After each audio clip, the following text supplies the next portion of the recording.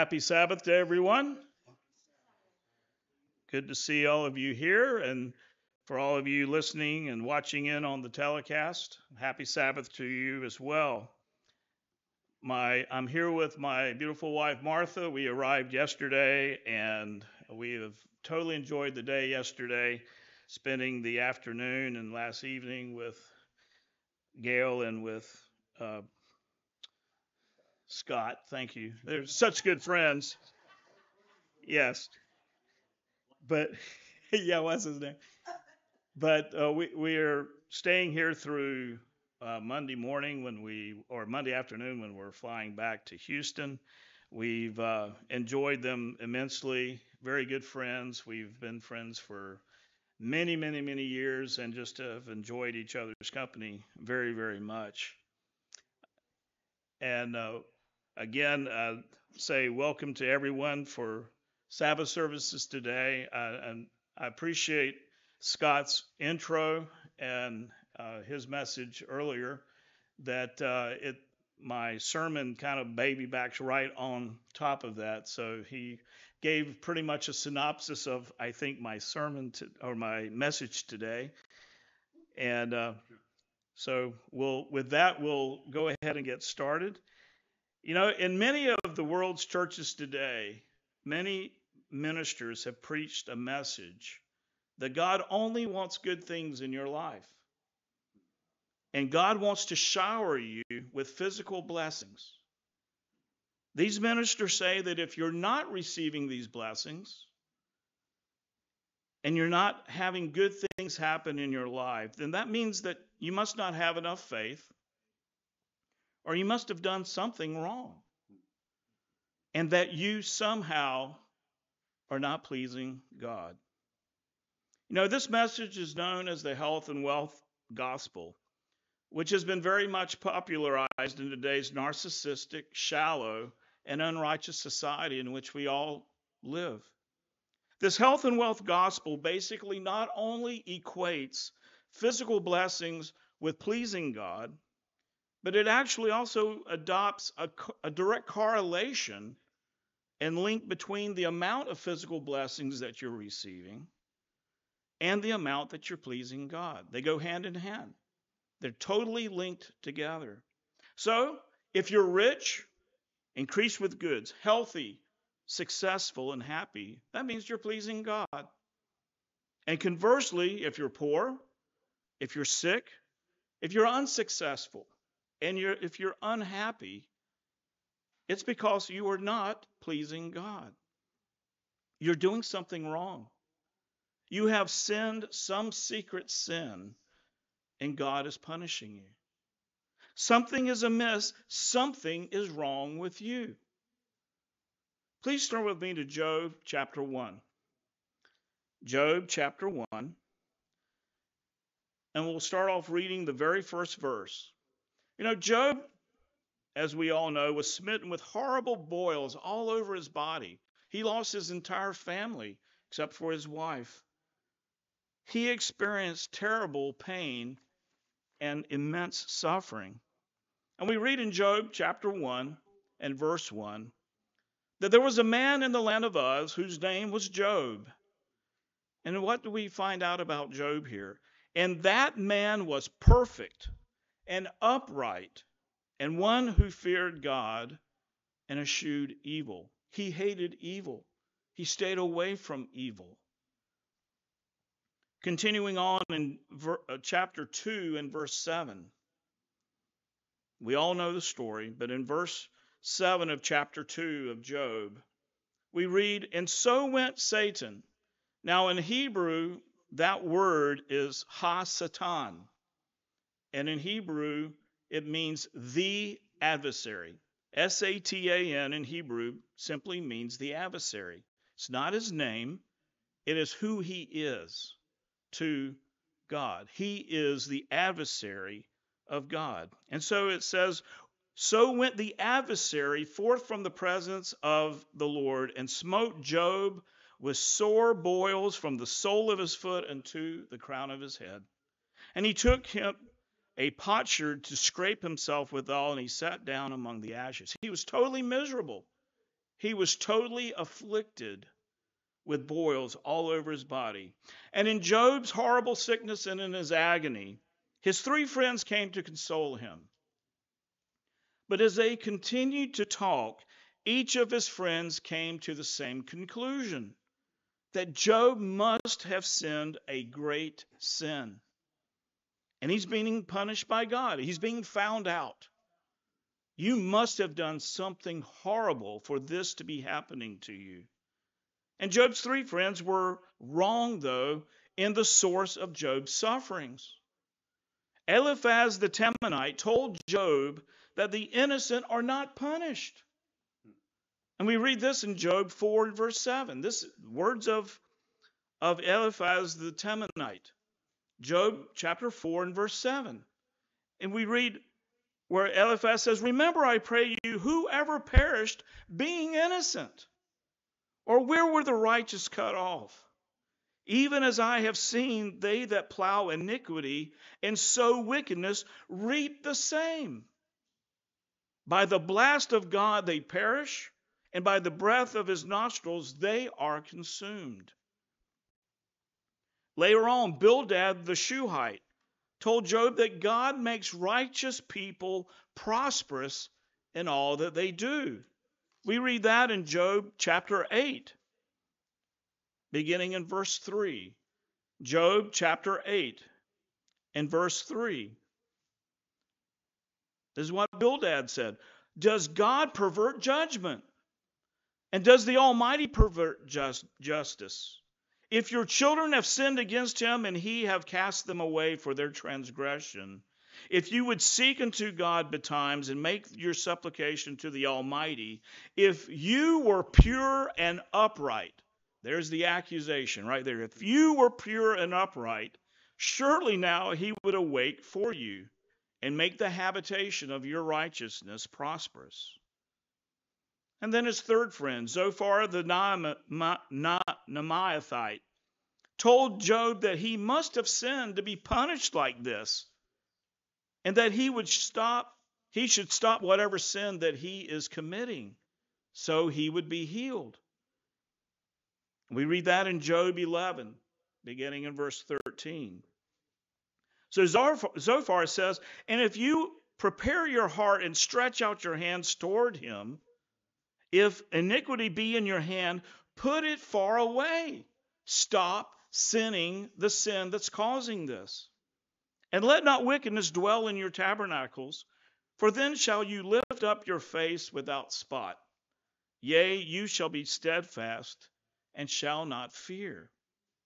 Now we'll discuss later in the sermon or in this message why Job's three friends were completely wrong in their judgment of the source of Job's horrible predicament that he's in, the suffering that he was enduring at the time. But that belief of Eliphaz, Bildad, and Zophar, Job's three really good friends, constitutes a core belief in the churches of today. If you obey God and if you please him, you will always prosper and be physically blessed. And if you do not obey God and do not please him, you will never prosper and you will never be wealthy and healthy. But this simply is not true. This belief is not true. Please turn with me to Psalm 73. It's a psalm of Asaph. And we'll read where Asaph saw and was even envious of the prosperity of the wicked. We read this in Psalm 73, beginning in verse 1. I'll read this out of the New Living Translation. Psalm chapter 73 and verse 1. We read a psalm of Asaph. "Truly God is good to Israel, to those whose hearts are pure. But as for me, I almost lost my footing. My feet were slipping and I was almost gone, for I envied the proud when I saw them prosper despite their wickedness." So the wicked and the unrighteous can be prosperous in this life, and they often are. So the opposite can be true. Can the opposite be true? Please turn with me to Matthew 5. Matthew chapter 5. Jesus on the Mount of Olive, on the Sermon on the Mount, spoke about this seeming paradox to the multitude that had gathered around him. And this is part of what is known as the Sermon on the Mount. In Matthew 5 and in verse 44, beginning in verse 44 of Matthew 5, Jesus said these words, "But I say unto you, love your enemies, bless them that curse you, do good unto them that hate you, and pray for them who despitefully use you and persecute you." And then in verse 45, "that you may be the children of your Father which is in heaven." And then what does he say? "For his Father makes his sun to rise on the evil and on the good, and his Father sends rain on the just and the unjust." So our Heavenly Father sends the same sun every morning, every day, each day, to shine on the righteous and on the unrighteous. And he sends the rain on the righteous and the unrighteous alike. Both the righteous and the unrighteous benefit and are blessed with the love of our Heavenly Father. Please turn with me to Ecclesiastes 8. Ecclesiastes chapter 8. And we'll read a very important and crucial concept, principle, and truth. Ecclesiastes chapter 8. And we'll read verses 14 and 15. I'll read this out of the New Century Bible. Ecclesiastes 8 and verse 14. We read, "Sometimes something useless happens on earth. Bad things happen to good people. And good things happen to bad people. I say that this is also useless. So I decided it was more important to enjoy life, and the best that people can do here on earth is eat, drink, and enjoy life. Because these joys will help them do the hard work God gives them here on earth." So today in my message entitled, "Why Do Bad Things Happen to Good People?" I'd like to explore the subject of bad things which continue to happen to the called out ones of our Heavenly Father, even when they are being obedient to Him. And I'd like to explore this subject in 4 points. The first point concerning why bad things happen to good people is point number 1, we as called out ones do not live charmed lives. We as called out ones do not live charmed lives. Please turn with me to Ecclesiastes 9. We were right there in chapter 8. It is a biblical principle that time and chance happen to us all. This is in Ecclesiastes chapter 9, beginning in verse 10. It says, "Whatsoever your hand finds to do, do it with all your might. For there is no work, nor device, nor knowledge, nor wisdom in the grave where you go. I returned and saw under the sun that the race is not to the swift, nor the battle to the strong, neither yet bread to the wise, nor yet riches to men of understanding, nor yet favor to men of skill. But time and chance happen to all of them." Time and chance happens to them all. "For man also knows not his time, as the fishes that are taken in an evil net, and as birds that are caught in the snare. So are the sons of men snared in an evil time, when it falls suddenly upon them." Now please turn with me to Luke chapter 13. Luke chapter 13, and we'll read about a tragedy that was the big news of the day that Jesus included in his discussion. It killed 18 people. This tragedy killed 18 people. This tragedy in the town of Siloam was a major news event that had a long-lasting effect on the people in the region, made them ask many questions of why this happened. And Jesus referred to this tragedy to make a point. We read this in Luke chapter 13, beginning in verse 1. Luke chapter 13 and verse 1.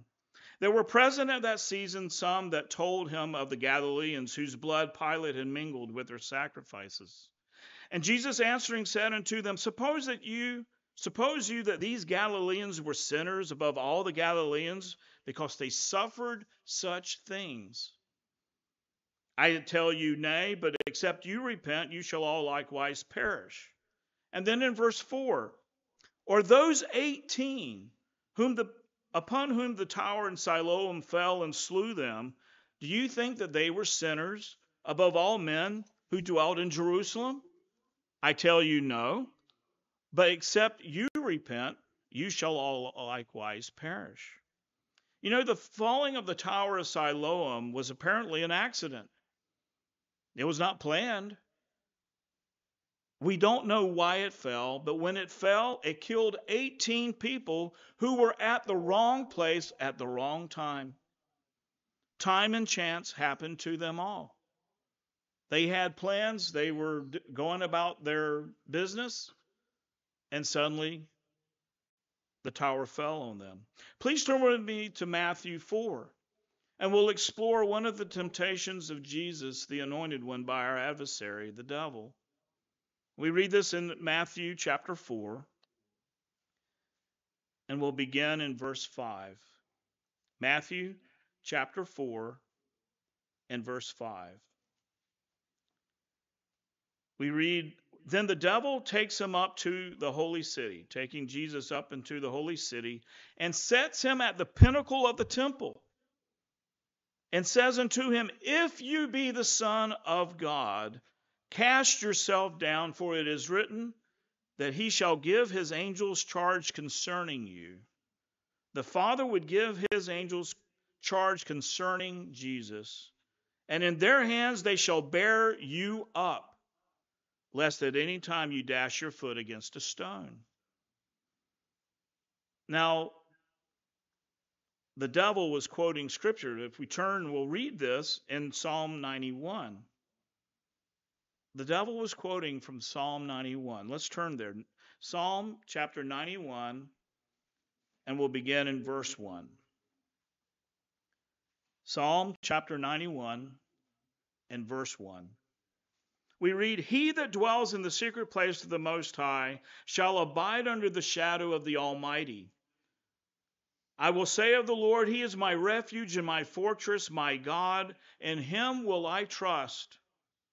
Surely He will deliver you from the snare of the fowler and from the noisome pestilence.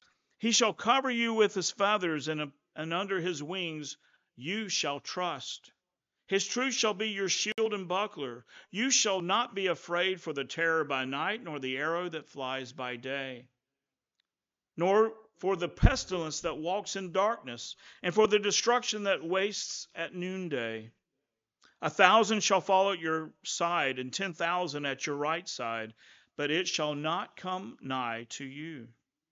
Only with your eyes shall you behold and see the reward of the wicked, because you have made the Lord, which is my refuge, even the Most High, your habitation.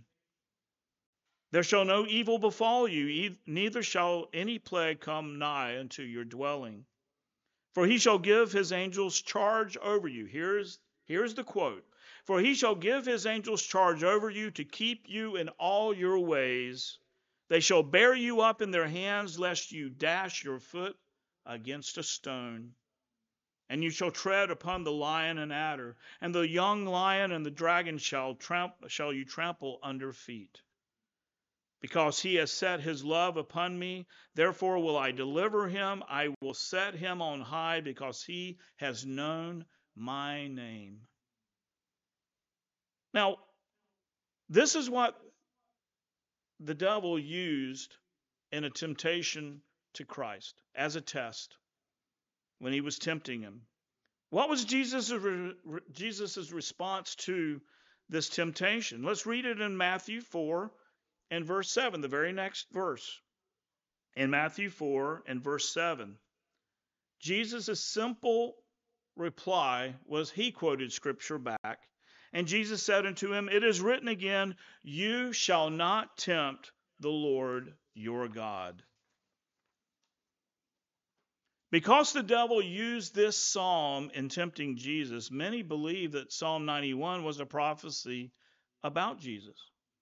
And it was applying only about Jesus. But as we read in Psalm 91, we can glean that the psalm is concerning everyone who trusts in our Heavenly Father. In fact, the devil was not tempting Jesus to stub his toe. Where were they? Where was the devil and where was Jesus? Where did the devil take Jesus up to?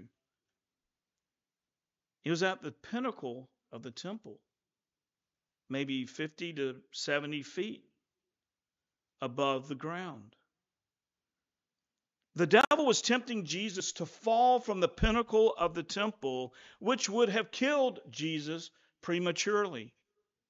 One just stubbing his toe. And in killing Jesus prematurely, it would have thwarted the plan of salvation for mankind.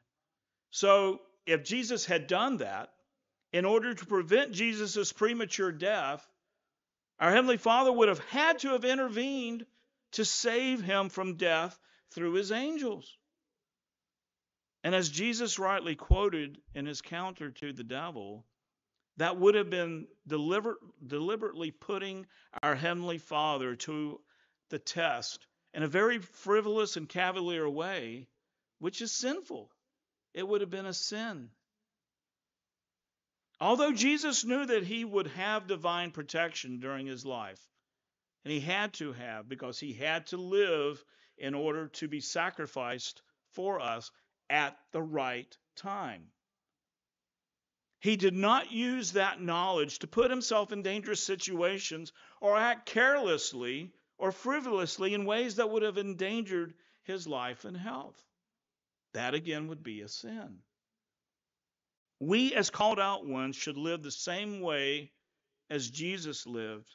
We are living our lives in order to draw closer to our Heavenly Father, but that in no way means that we will not experience pain or suffering or hardship in our lives.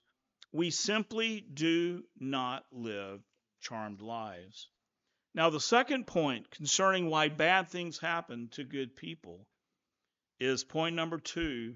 We as called out ones are not promised health and wealth.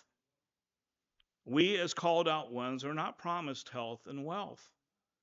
Please turn with me to Deuteronomy 28. Deuteronomy chapter 28. Many people turn to Deuteronomy 28 as proof of the promise of the health and wealth gospel. This chapter is the well-known agreement of blessings for obedience and curses for disobedience between the Lord and the children of Israel before they entered the promised land. And we'll begin in verse 1 of Deuteronomy 28. Deuteronomy chapter 28, beginning in verse 1. And it shall come to pass, if you shall hearken diligently unto the voice of the Lord your God, to observe and to do all his commandments, which I command you this day, that the Lord your God will set you on high above all the nations of the earth. And all these blessings shall come on you and overtake you. And if you shall hearken unto the voice of the Lord your God, blessed shall you be in the city, and blessed shall you be in the field. Blessed shall be the fruit of your body, and the fruit of the ground, and the fruit of the cattle, and the increase of your kind, and the flocks of your sheep. Blessed shall be your basket and your store. Blessed shall you be when you come in, and blessed shall you be when you go out. The Lord shall cause your enemies that rise up against you to be smitten before your face. They shall come out against you one way and flee before you 7 ways. The Lord shall command the blessing upon you in your storehouses and all that you set your hand to do, and he shall bless you in the land which the Lord your God gives you. And the Lord shall establish you a holy people unto himself, and as he has sworn unto you. If you shall keep the commandments of the Lord your God and walk in his ways, and all the people of the earth shall see that you are called by the name of the Lord, and they shall be afraid of you. And the Lord shall make you plenteous in goods, in the fruit of your body, in the fruit of your cattle, in the fruit of the ground, in the land which the Lord swore unto your fathers to give to you. The Lord shall open unto you his good treasure, the heaven to give the rain unto your land in his season, and to bless all the work of your hand. And you shall lend unto many nations, and you shall not borrow. And the Lord shall make you the head and not the tail.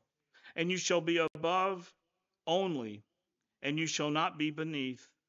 If you hearken unto the commandments of the Lord your God, which I command you this day, to observe and to do them. This is the heart of the health and wealth gospel. If you obey God, if you please him, he'll give you all of these blessings. And if you don't, you will not receive these blessings. And the health and wealth gospel, they're inextricably linked together. You know, brethren, a key aspect to realize here is that the health and wealth gospel, or the health and wealth, were the blessings of obedience in the covenant with Israel. This is part of the covenant with Israel, commonly referred to as the Old Covenant. The covenant with Israel was physical in nature and not spiritual. This covenant has physical blessings for physical obedience and physical cursings for physical disobedience. When Israel and Judah obeyed the Lord, they had rain in due season, bountiful harvests, protection from their enemies, and peace in their land. They were physically blessed. Israel was rewarded and blessed for their obedience with prosperity and with security. Brethren, these blessings were a part of the covenant with Israel. They are not a direct blessing and promise of our Heavenly Father in the everlasting covenant, commonly referred to as the New Covenant. They're not part of the New Covenant. The spiritual covenant with our Heavenly Father, which brings spiritual salvation, not just physical salvation, but spiritual salvation. The blessings in Deuteronomy 28 are not part of our covenant that we have made with our Heavenly Father as his called out ones. Nowhere in the New Testament are our Heavenly Father's called out ones promised an easy life, a life filled with health, wealth, and prosperity. You won't find it. This is a key point. We are not promised health and wealth in this life, not as called out ones. Our reward is not of this earth. Please turn with me back to Matthew chapter 5. And again, we'll read another small portion of Jesus' Sermon on the Mount. Matthew chapter 5, and we'll begin in verse 11. Matthew chapter 5 and verse 11. Jesus said, "Blessed are you when men shall revile you and persecute you, and shall say all manner of evil against you falsely for my sake." And then in verse 12, "Rejoice and be exceedingly glad, for great is your reward in heaven. For so persecuted they the prophets who were before you." Now, our reward is in heaven and not on this earth in this physical life. It's a different covenant than the covenant with Israel that had physical blessings for physical obedience. Please turn with me to Matthew 16. Jesus proclaimed that our reward will come with him at his return. This is completely different in the reward that was listed in Deuteronomy 28. And we read this in Matthew 16, beginning in verse 24. Matthew 16 and verse 24. Then said Jesus unto his disciples, If any man will come after me, let him deny himself and take up his cross and follow me. For whosoever will save his life shall lose it, and whosoever shall lose his life for my sake will find it. For what is a man profited if he gain the whole world? The most successful person you can be in this whole world, have all the riches of the world, and lose his own soul. Or what shall a man give in exchange for his soul? And in verse 27, For the Son of Man shall come in the glory of his Father with his angels, and he shall reward every man according to his works. That's when we receive our reward. Please turn with me to Matthew 6. In his Sermon on the Mount, Jesus discussed our future spiritual reward in contrast to any current physical reward. Matthew chapter 6, he was addressing the total hypocrisy of the Jewish leadership at the time. Matthew 6, beginning in verse 1. Jesus said, Take heed that you do not your alms before men, to be seen of them. Otherwise you have no reward of your Father who is in heaven. Therefore, when you do your alms, when you give your offerings, do not sound a trumpet before you as the hypocrites do in the synagogues and in the streets, that they may have the glory of men. Verily I say unto you, they have their reward. But when you do your alms, don't let your left hand know what your right hand is doing, that your alms may be in secret, and that your Father who sees in secret himself shall reward you openly. That's in future tense. He will reward us openly, just not in this life. And when you pray, don't be like the hypocrites are, for they love to pray standing in the synagogues and in the corners of the streets, that they may be seen of men.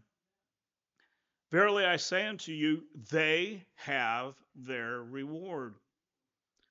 But you, when you pray, enter into your closet, and when you have shut your door, pray to your Father who is in secret, and your Father who sees in secret shall reward you openly. Again, future tense. Let's skip down to verse 16. Moreover, when you fast, don't be like the hypocrites of a sad countenance, for they disfigure their faces, that they may appear unto men to fast. Verily I say unto you, they have their reward.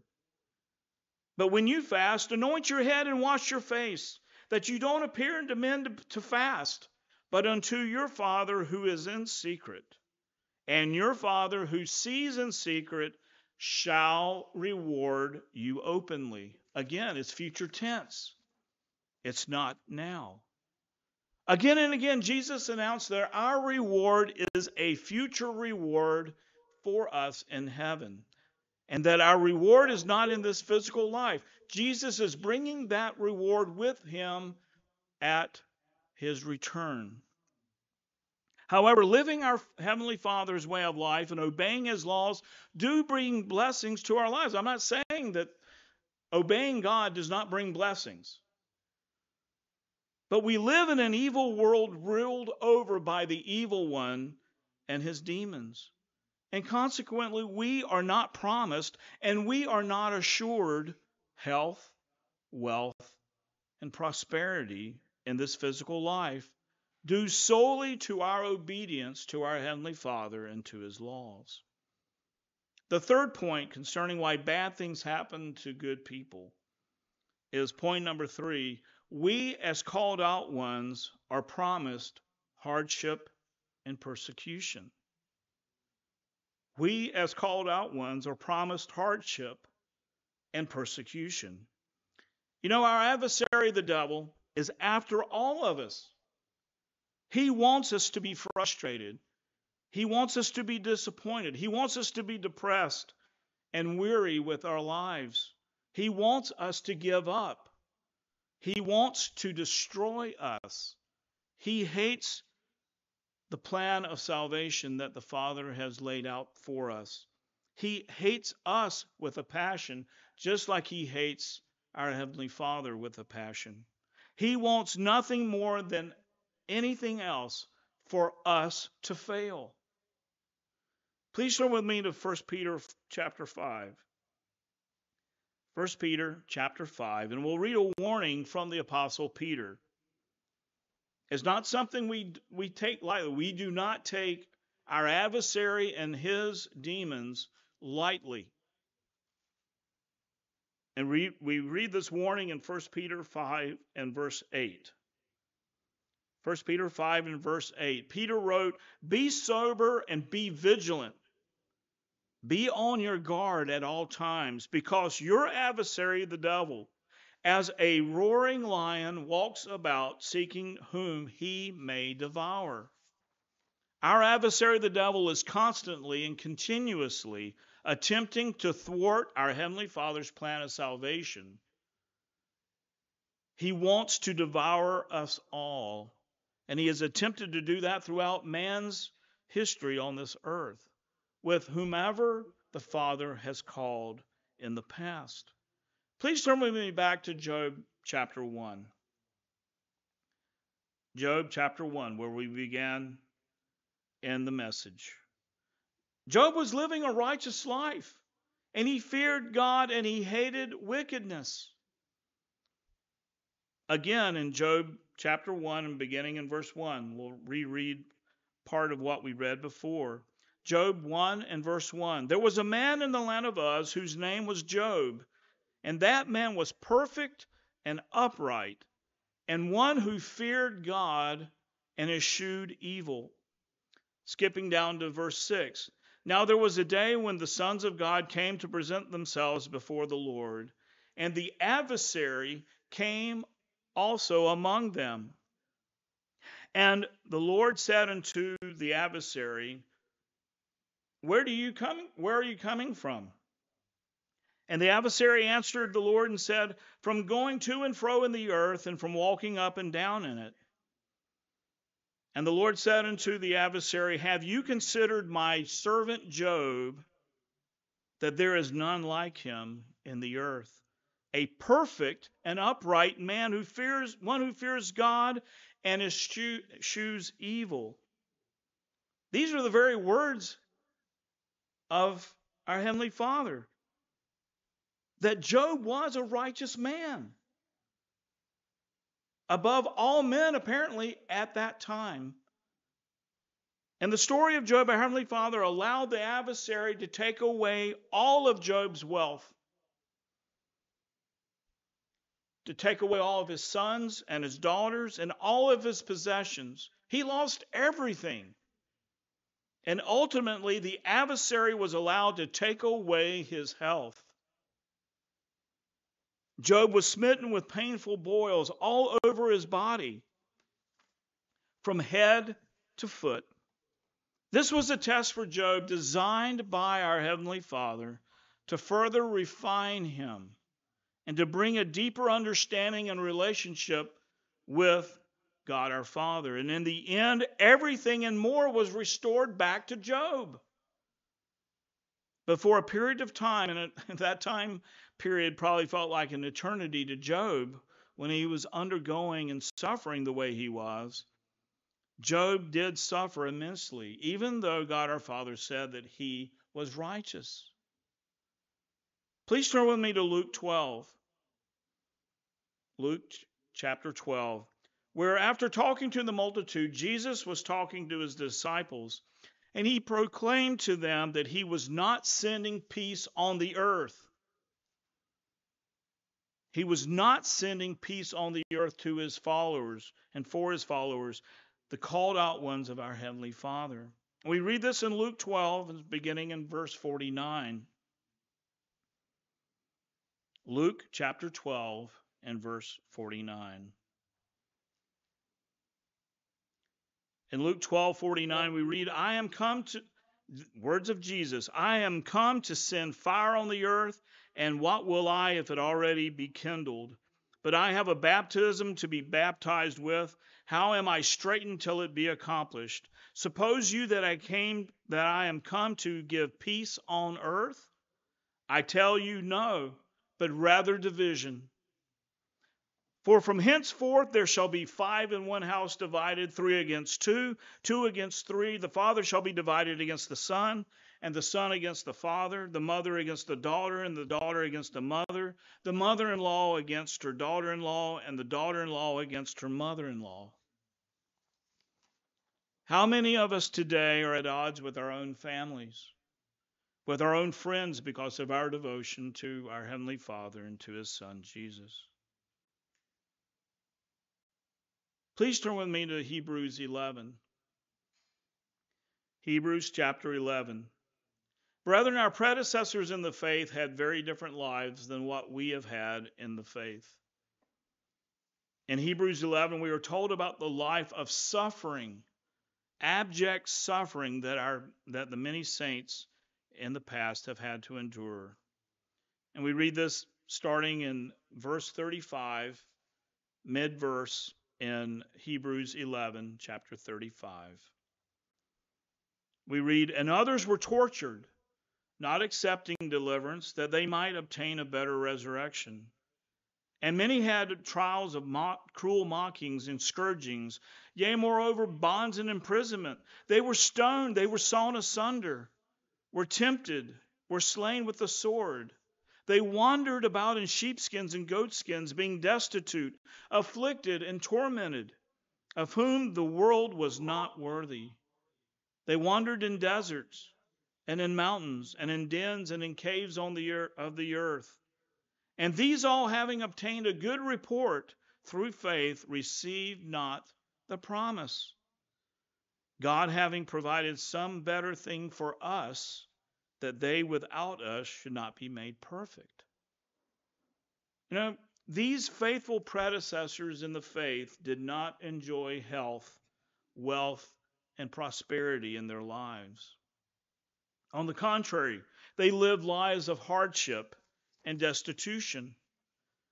The Apostle Paul endured numerous severe trials and afflictions in his life. Please turn with me to 2 Corinthians chapter 11. 2 Corinthians chapter 11. And we'll read about his trials and afflictions. He lists them all out in writing to the Corinthians of the sufferings that he had to endure. And we read this in 2 Corinthians chapter 11, beginning in verse 23. In 2 Corinthians 11 and verse 23, Paul wrote, are they ministers of Christ? I speak as a fool. I am more. In labors more abundant, in stripes above measure, in prisons more frequent, and deaths often. Of the Jews, 5 times I received 40 stripes, save one. And the reason why it was 39, it was believed that the 40th would kill you. 3 times I was beaten with rods. Once I was stoned. 3 times I suffered shipwreck. A night and a day I've been in the deep. In journeyings often, in perils of water, in perils of robbers, in perils of by my own countrymen, in perils by the heathen, in perils in the city, in perils in the wilderness, in perils in the sea, and in perils among false brethren. In weariness and in painfulness, in watchings often, in hunger and in thirst, in fastings often, in cold and nakedness. Beside those things that are without, which comes upon me daily, the cares of all the churches.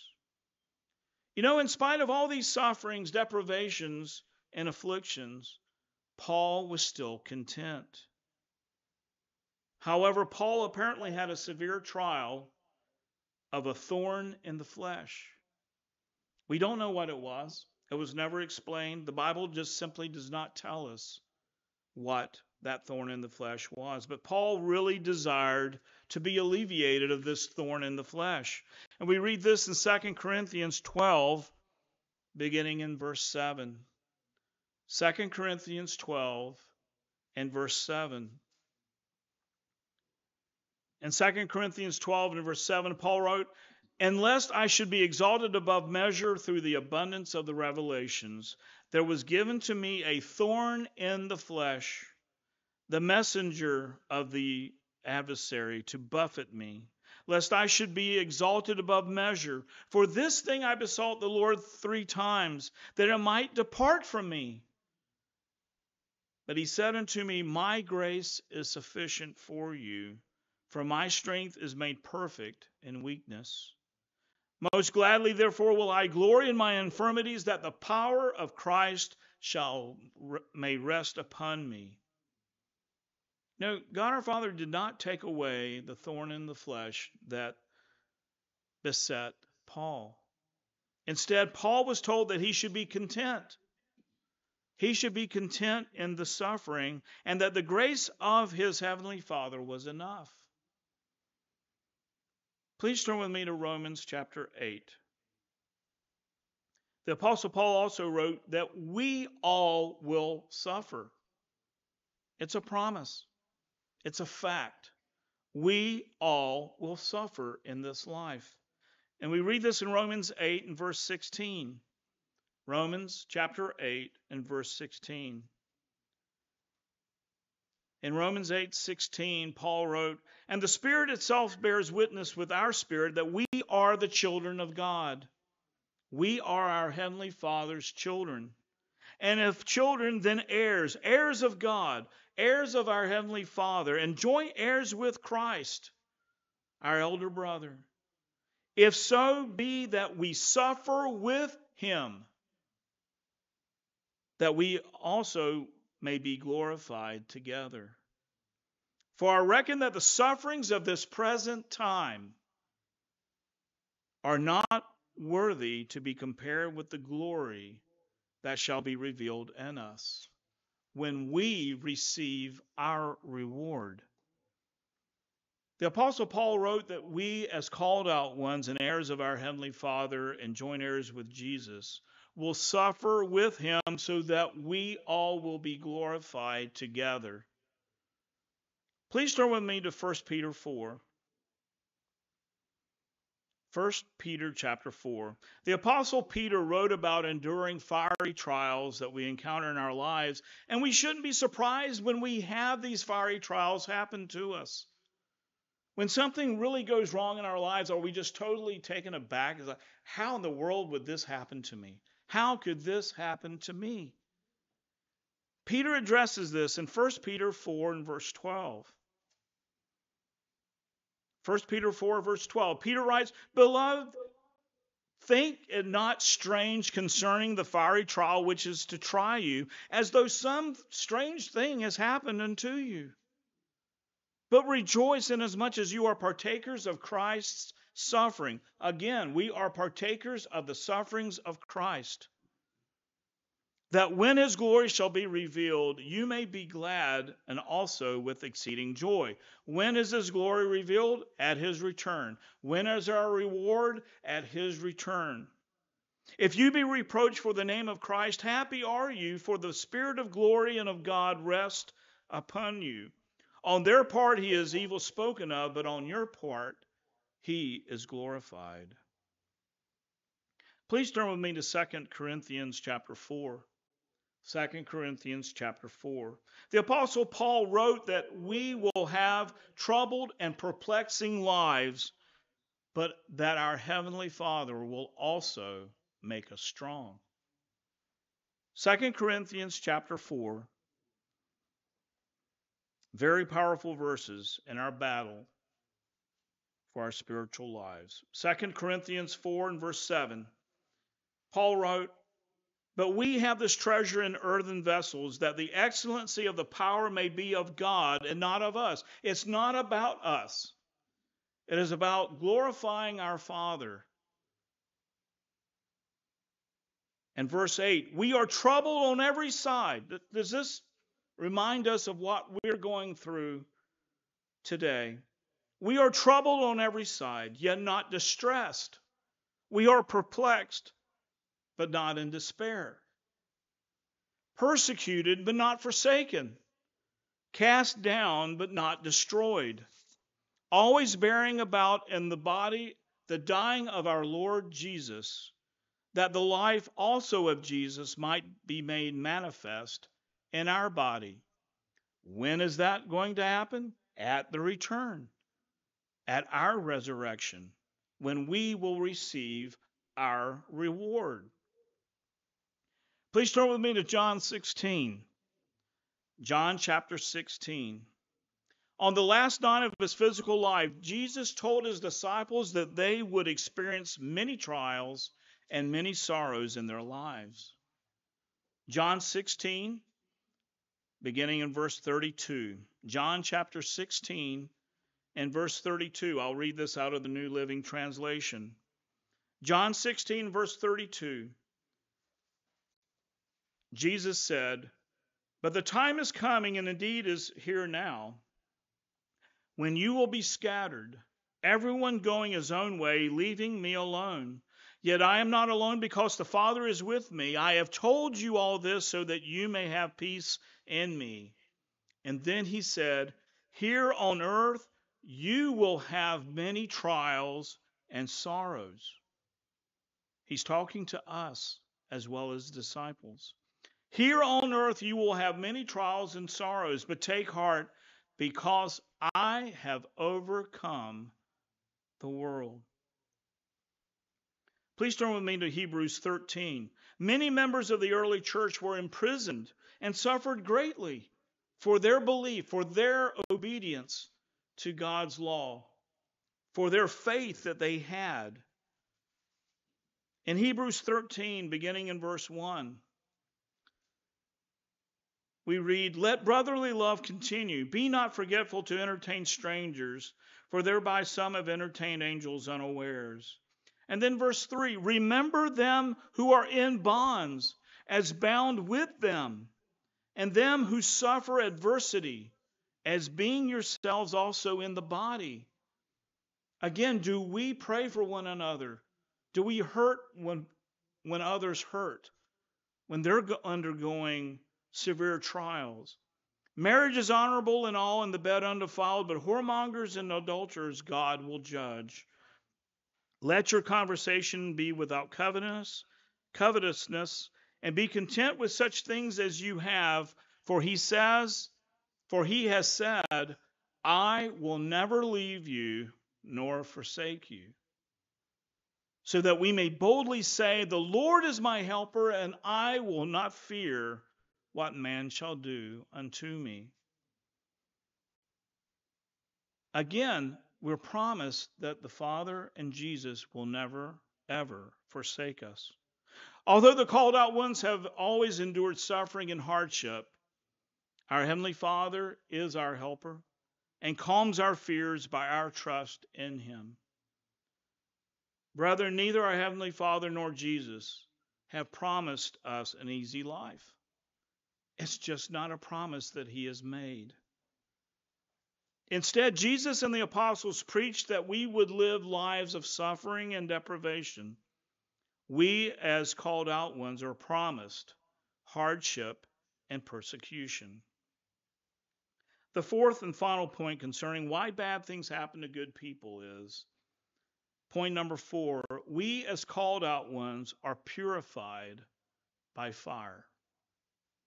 We as called out ones are purified by fire. Please turn with me to Malachi chapter 3.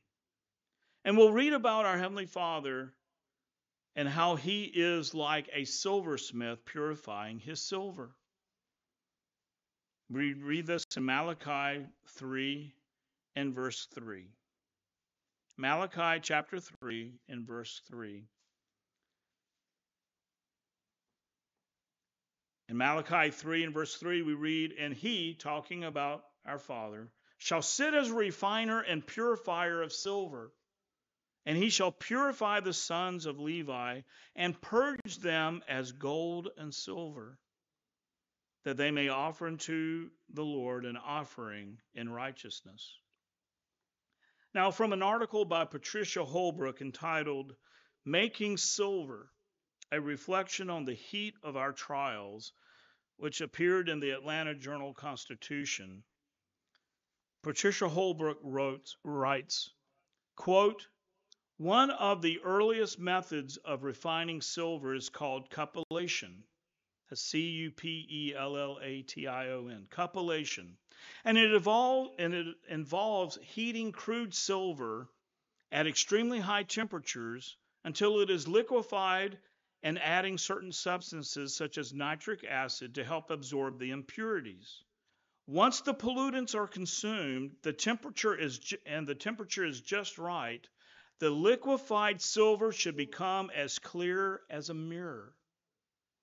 And according to tradition, when the silversmith can see his or her reflection in the metal, it is finished and it's ready to pour. Both the temperature and the moment to take the metal out of the fire must be precise, or it could destroy the silver. For that reason, the craftsman must sit and carefully manage the process, tempering the metal until it is ready, controlling the heat and the timing, unquote.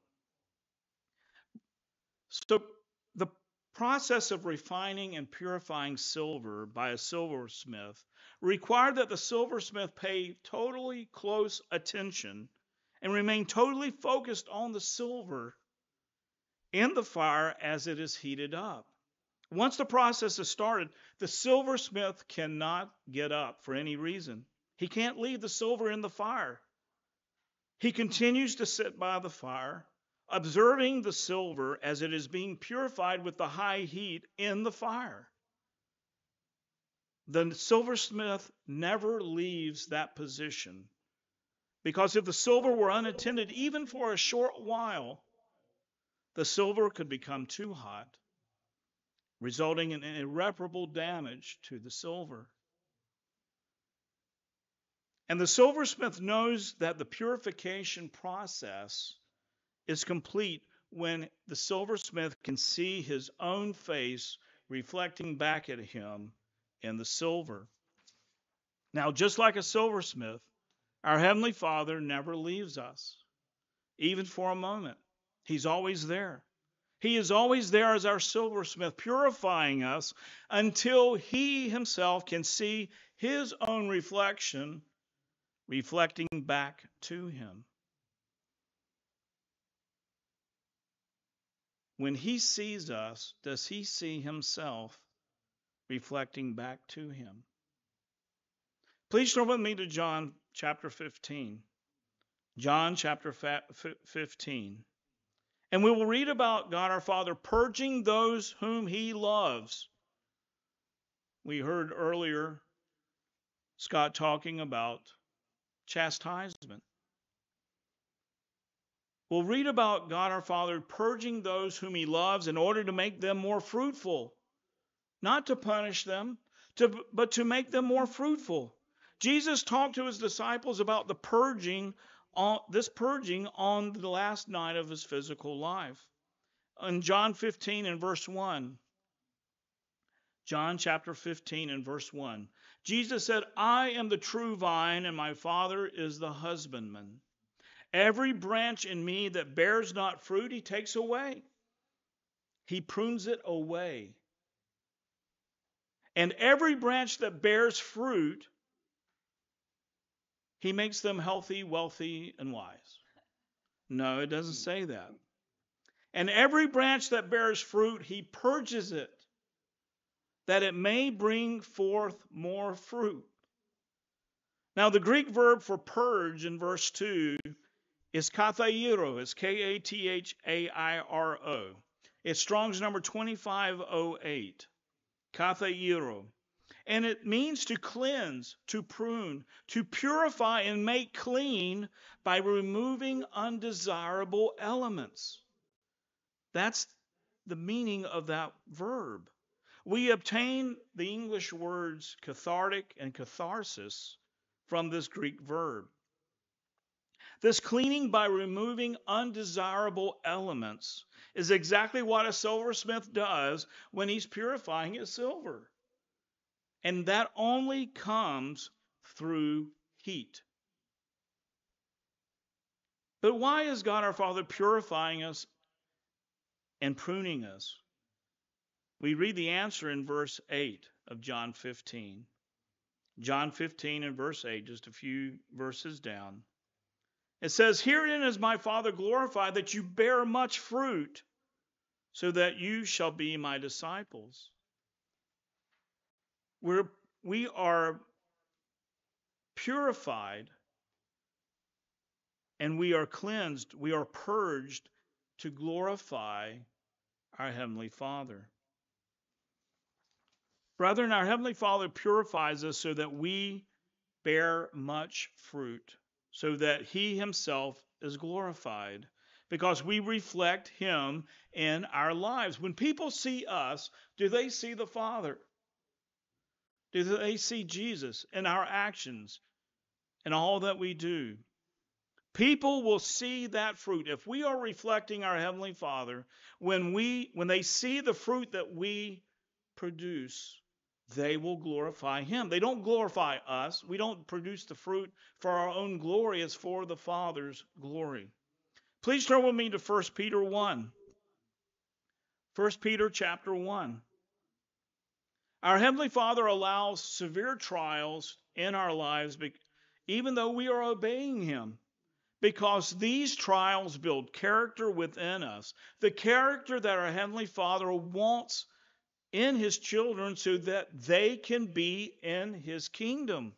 That's the big picture, and that's the big picture that the Father always has. His goal is for us to enter into His kingdom, not to have just a wonderful temporary life on this earth. In 1 Peter 1, beginning in verse 6. 1 Peter 1 and verse 6. "Wherein you greatly rejoice, though now for a season, if need be, you are in heaviness through manifold temptations," or tests, "that the trial of your faith being much more precious than of gold that perishes, though it be tried with fire, might be found unto praise and honor and glory at the appearing of Jesus Christ." That's when we receive our reward. Our Heavenly Father views our fiery trials and tests in this life, things that we detest because they're painful. He views them as very precious to Him because He knows that the heat from those fiery trials and tests will further refine us and draw us closer and closer to being like Him, so that we will indeed be part of the resurrection of the first fruits and will enter His kingdom. Please turn with me to Revelation 3. There seems to be no other way to be refined and to be shaped into our Heavenly Father's image without heat and without fire. The members in Laodicea were not wholeheartedly, humbly, and diligently following Jesus' example and our Heavenly Father's desire for us to be like Him. And we read about this in Revelation 3 and verse 14, verses that we all almost know by heart. Revelation 3 and verse 14. In Revelation 3 and verse 14 we read, "And unto the angel of the church of the Laodiceans write, These things says the Amen, the faithful and the true witness, the beginning of the creation of God.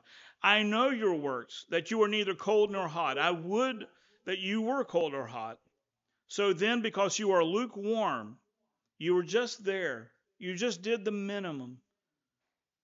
Your heart was not on fire for this way of life and for a deepening relationship with our Father and with Jesus. So because you are lukewarm and neither cold nor hot, I will spew you out of my mouth.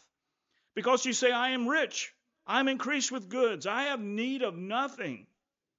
And don't know that you are wretched and miserable and poor and blind and naked. And then in verse 18, I counsel you to buy of me gold tried in the fire. Here's the fire again. The purification process. It's the only way that we become purified. That you may be rich and have white raiment, that you may be clothed, and that the shame of your nakedness does not appear. And anoint your eyes with eye salve, that you may see. As many as I love and rebuke and chasten, I rebuke and chasten. Exactly what Scott went over earlier. As many as I love, I rebuke and chasten. Be zealous, therefore, and repent. Change your ways. Draw closer to me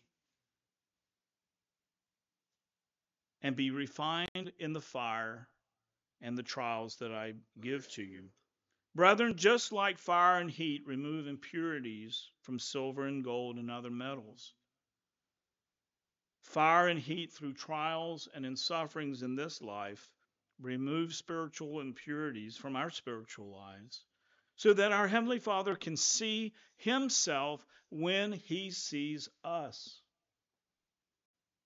Brethren, in today's message, we have explored 4 points on why bad events, bad circumstances, undesired and disappointing outcomes, sickness, financial hardship, and suffering are all part of the lives of the called out ones of our Heavenly Father.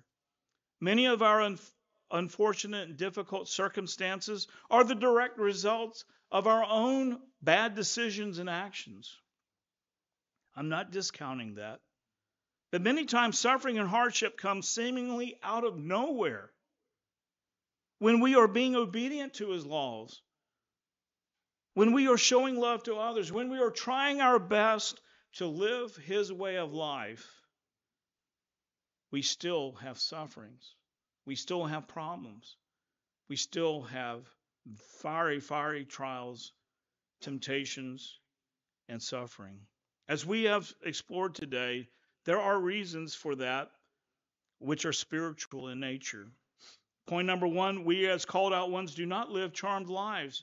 There is a belief by many in the past that since we are called by God our Father, since we are so special to Him, since He loves us so much that somehow we live charmed lives, and then nothing bad will happen to us. This is just not true. Even Jesus Himself did not live a charmed life. At the end of His physical life, He was tortured, whipped beyond recognition, and brutally and painfully crucified on a cross. That is not living a charmed life. Would we ever believe that we would live charmed lives when Jesus didn't? Point number 2, we as called out ones are not promised health and wealth. It's just not true that the called out ones of our Heavenly Father are promised health and wealth in this life. The important aspect is that our reward is not in this life. Our reward is in the future. Our reward is being brought to us at our resurrection. Our reward is spiritual life. In the perspective of trillions and trillions and trillions of years in the future, an eternity in the future. Our present physical lives of maybe roughly 80 years or so are just a blip in the timeline of eternity. That's what our Heavenly Father sees. He sees eternity. He sees the end goal. God our Father and Jesus our brother want us to be happy, vibrant, and tireless and joyous.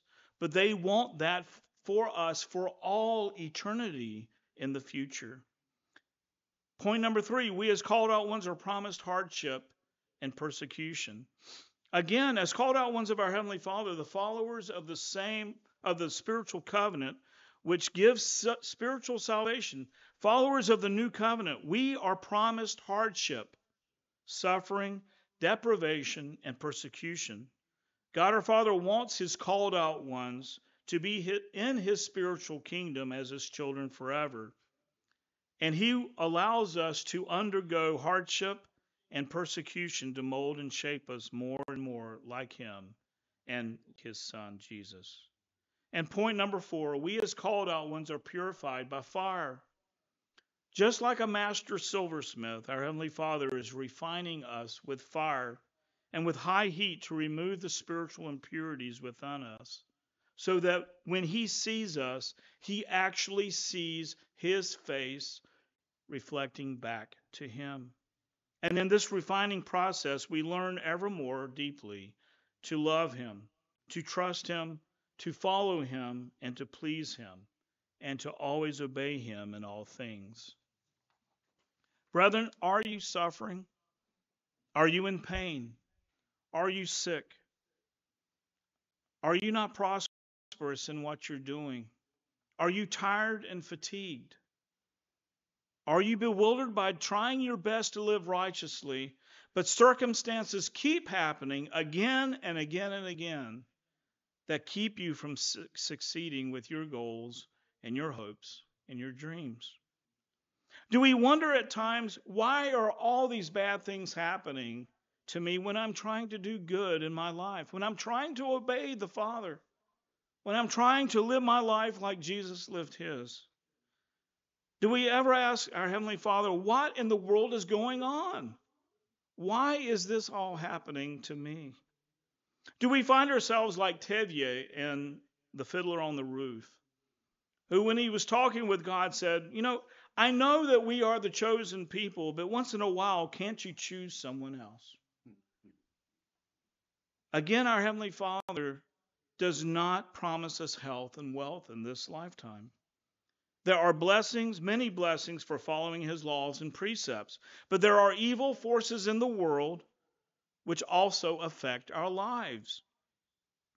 The lives of our predecessors in the faith were full of suffering, deprivation, and hardship. All the while, they were trying to live righteous lives and trying to please our Heavenly Father. Does it come as a surprise then that we, as their descendants in the faith, would also live lives full of suffering, deprivation, and hardship? So, friends, why do bad things happen to good people? Because our Heavenly Father, in his infinite wisdom and infinite love, uses these bad events and circumstances in our lives to refine us, to purify us, to humble us, to mold us more and more in his image until that special day that we will be resurrected to spiritual life and will be presented by Jesus to our Heavenly Father, where we will live with him forever. I end my message today with my favorite verse in the Bible, which summarizes this message. Please turn with me to Romans 8. Romans chapter 8. And we will read a very special promise to the called out ones, whom we are. And in this verse, the word for God in Greek is ho theos, and it means the God. It's talking about God our Father.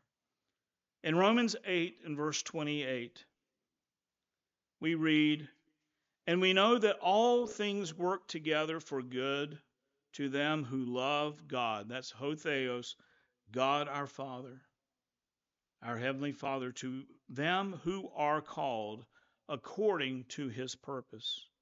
And friends, that includes you and me. If you would please bow your heads, we'll end services in prayer. Father in heaven, great eternal God, we do thank you so very much for this Sabbath day. We thank you for the ability to get together here in Spanish Fort, as well as being able to connect via the internet. We thank you so much for your love, your kindness, your plan of salvation. We thank you for the reward that you are preparing for us. We thank you so much for giving us your truth. We thank you for all that you do for us each and every day. All good things do come from you. We just ask that you would please help us to be faithful to you. We know that you will correct us. We ask that you would humble us and let us humbly take that correction to purify us so that we can become more and more like you and your Son. We thank you for the message. We thank you for the fellowship. And again, we thank you for this day and ask now as we break for a meal that you would please bless the meal for the nourishment of our bodies. We just thank you again for all that you do for us. We thank you for your governance. And we again end this service and thanking you for it now. In Christ's name we do pray. Amen.